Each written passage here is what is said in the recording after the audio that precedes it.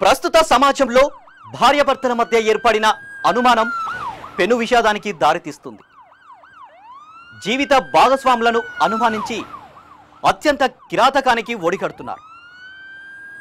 కలకాలం తోడుంటానని నమ్మిన వ్యక్తులను నయవంచనకు గురి చేస్తూ అతి దారుణంగా హతమారుస్తున్నారు.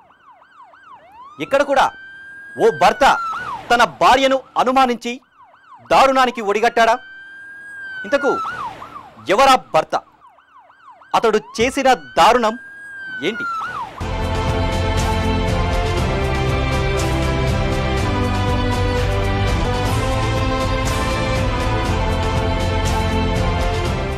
ప్రకాశం జిల్లా ఒంగోలు మండలంలోని కరువదికి చెందిన బత్తుల సుమలతకు మద్దిపాడు మండలం త్రోవగుంటకు చెందిన పిచ్చయ్య అలియాస్ వాసుతో 11 ఏళ్ల క్రితం వివాహమైంది. కొంతకాలం తర్వాత పిచ్చయ్య చెడు అలవాట్లకు బానిసయ్యాడు. తొలుత ఐటీసీ కంపెనీకి చెందిన లారీకి డ్రైవర్గా పనిచేశాడు.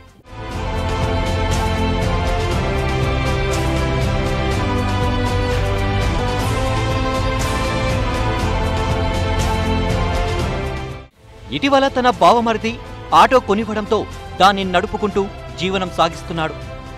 ఈ క్రమంలోనే తన సెల్ ఫోన్ చెడిపోయిందంటూ భార్య ఫోన్ తీసుకుని పిచ్చయ్య వినియోగిస్తున్నాడు. ఆ మొబైల్లో ఉన్న వాయిస్ రికార్డులు విన్న పిచ్చయ్య భార్యకు మరొక వ్యక్తితో వివాహేతర సంబంధం ఉందని భావించాడు. భార్యను అనుమానించడంతో భార్యాభర్తల మధ్య గొడవ జరిగింది. దీంతో భర్తపై కోపంతో భార్య పుట్టింటికి వెళ్ళింది. అయితే భార్య వెంటనే భర్త కూడా అత్తగారింటికి వెళ్ళాడు. ఆ అమ్మాయి యొక్క సెల్ ఫోన్ని వినడం జరిగింది. ఆ రికార్డింగ్లో ఆ అమ్మాయి వేరే అతనితోటి కొంచెం మాట్లాడడము, ఆ మాట్లాడేదాని ప్రక్రియలో ఇతనికి అతనితో అంటే మృతురాలికి వేరే అతనితో సంబంధం ఉందనే విషయం రూఢి చేసుకున్నాడు. తర్వాత ఈ అమ్మాయిని అడిగాడు. అడిగితేనే ఆ అమ్మాయి కూడా సమాధానం ఇతనికి నచ్చలేదు. సో తర్వాత ప్రక్రియలో ఆమెను కొట్టడం జరిగింది. ఆ అమ్మాయి ఇమీడియట్గా వాళ్ళ ఇంటికి కరవది వెళ్ళిపోయింది. ఈ క్రమంలోనే డ్రెస్సులు తీసుకుందామని భార్యను ఆటోలో ఒంగోలుకు తీసుకువెళ్లాడు పిచ్చయ్య. అక్కడ దుస్తులు కొనుగోలు చేసిన అనంతరం పెద్ద కొత్తపల్లిలో డబ్బులు తీసుకురావాలంటూ భార్యను తీసుకువెళ్లాడు. మార్గమధ్యంలో ఎవరు లేరని నిర్ధారించుకున్న వెంటనే తన వెంట తెచ్చుకున్న కొబ్బరి బోండాల కత్తితో భార్యను హతమార్చాడు. అనంతరం ఆ గ్రామ వీఆర్ఓ దగ్గరకు వెళ్లి లొంగిపోయాడు.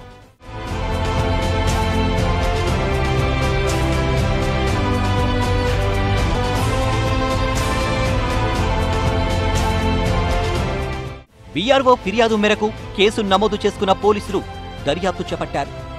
నిందితుడి నుంచి స్టేట్మెంట్ రికార్డు చేసి రిమాండ్కు తరలించారు. బట్టలు కొనుక్కుందామని చెప్పి ఆమె నమ్మించి దాంట్లో ఆటోలు ఎక్కించుకొని బాలాజీ కాంప్లెక్స్ ఉంది మనకి ఒంగోలులో, అక్కడ బట్టలు కూడా కొన్నారు. కొన్న తర్వాత దొడ్డవరపాడు రోడ్లోనే తీసుకొచ్చి అక్కడ గొడవ పడడం జరిగింది. అంతకుముందే అదే రోజు వాళ్ళ చెల్లెల్ని అడిగి ఒక కత్తి ఒకటి తీసుకున్నాడు. తీసుకొని అది ఎందుకని అడిగింది వాళ్ళ చెల్లెలు. అడిగితేనేమో దాన్ని చెట్లు కొట్టుకోవడానికి నేను వాడతానని చెప్పాడు. ఆ ఆయుధాన్ని వాడి అమ్మాయితో గొడవపడి 6 ఆ ప్రాంతంలో సంధ్యాసనం అయిపోయిన తర్వాత అమ్మాయిని నరకడం జరిగింది. నరికి అక్కడ పడేసి తర్వాత వీఆర్ఓ గారి దగ్గరికి వెళ్ళడం. వీఆర్ఓ గారి దగ్గరేమో అతను చేసింది మొత్తం అంతా మాకు చెప్పాడు. చెప్పిన దాన్ని మరి వీఆర్ఓ గారు అది రాసుకొని ఆ స్టేట్మెంట్ని ఇతన్ని తీసుకొచ్చి మన పోలీస్ స్టేషన్లో సరెండర్ చేయడం జరిగింది. ప్రస్తుత సమాజంలో ఎంతో మంది భార్యాభర్తలు తమ జీవిత భాగస్వాములపై ఉన్న అనుమానంతో ఎన్నో దారుణాలకు ఒడిగాడుతున్నారు. కలకాలం తోడు ఉండాల్సిన దంపతులు అనుమానం అనే పెనుభూతాన్ని ఏర్పరచుకుని పచ్చని కాపురంలో చిచ్చురేపుకుంటున్నారు. దంపతుల మధ్య ఏర్పడిన అనుమానం అనేది ఎప్పటికైనా ఆ కాపురాన్ని కుప్పకూల్చుతుందనేది జగమెరిగిన సత్యం. అలాంటి అనుమానాన్ని దరిచేరనీయకపోవడమే ఏ దంపతుల కాపురానికైనా మంచిది.